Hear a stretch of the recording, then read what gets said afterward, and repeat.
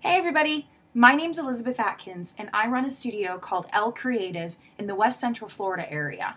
First and foremost, I consider myself an artist. Totally creative person. I design a lot of stuff for a lot of people, and I just so happen to have the privilege of photographing people in love. I'm going to talk to you guys a little bit about Google Plus and the marketing tools associated with that platform. I can already picture some of you going, and the other part of you going, you mean there's another social platform I have to be aware of? Yeah, I know, but I'll actually show you how to make it really easy for you so it's not all crazy. And I'm not really reinventing the wheel, so everything I'm going to tell you is not a secret. Don't even worry about it. I'm just going to make it real easy. Let's take a look at what Google looks like after you sign up. Now, here's what it looks like when I search for myself under the Google Plus profile and I'm logged in. You can see that I have shared a couple of elements of my website with my circles here.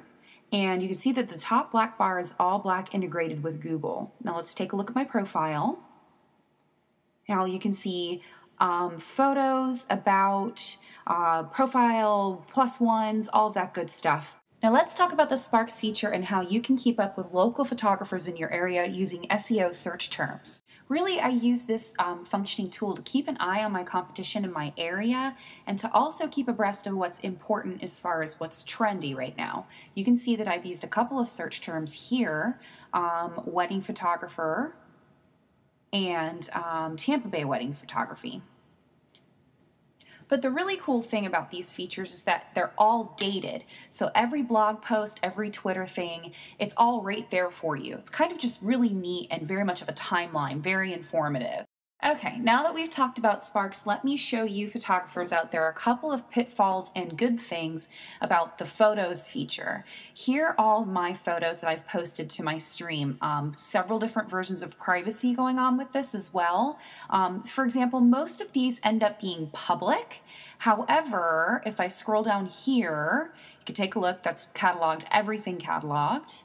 There are a couple of photos that are shared only with certain people. For example, this cat photo was shared with myself and one other friend. Didn't particularly think that would go well on my personal business profile, but this and this and this was all shared publicly with everyone. The reason I'm seeing it and you're seeing it right now is because it is my profile, obviously, but I got nothing to hide. Anyways, let's take a look at the Picasa albums to protect your privacy. What you're going to want to do is head up to the right-hand corner and hit on Photo Settings. This will bring you to this page about privacy and permission. You do not want people to order your prints or download your photos off there, especially if you're doing high resolution. Just don't allow them. I mean, that's up to you, but honestly, that's how I kind of feel about it. Next, let's talk about how easy it is to share photos on Google+. I'm just dragging and dropping from a folder on my desktop. Next, I'm selecting who I want to see it, which I'm going to leave this as public. And this is my wonderful assistant. Upload. There you go. It's pretty much it. Here she is. Ta-da! Now, let's talk about some RSS feeds and how we're going to get you into doing that.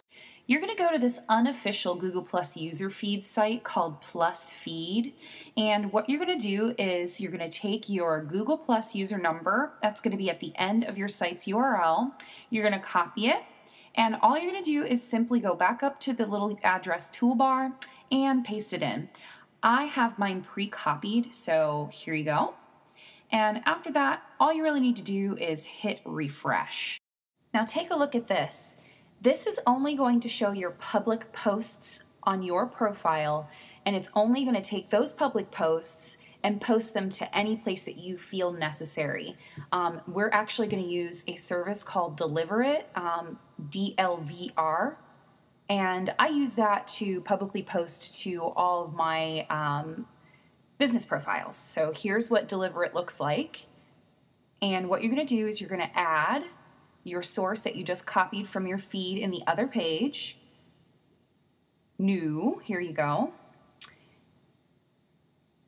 And then you're going to copy and paste that URL from the unofficial Google Plus feed site. And you can choose your own personal preferences as what you want to post. The most recent items is what I clicked. and you're going to save your source. Now, I'm not going to do that since I already have, so let me cancel this. And I'm going to show you that you can add several different services, or you're called destinations. So click on Add, and from there, you have tons of choices. All you have to do is use your existing accounts and let Google Plus do all the heavy lifting of updating everything for you. Now let's take a look at my place page on Facebook to see what it actually looks like from Deliver It. So here's what these public posts on Google Plus are going to look like and what people are going to see when they click on those particular links. Now, it's kind of encouraging them to use Google Plus, which I like, but it's also filtering other content into my place pages that I may not be keeping up with so much. Hopefully that explains it a little bit better to you guys. For the time being, just mess around with Google+. If you have any questions, comments, concerns, you can always grab me either on Google+, or Facebook, or email me directly. Would love to hear from you guys. I'll be posting a couple more of these, so I'll see you all soon.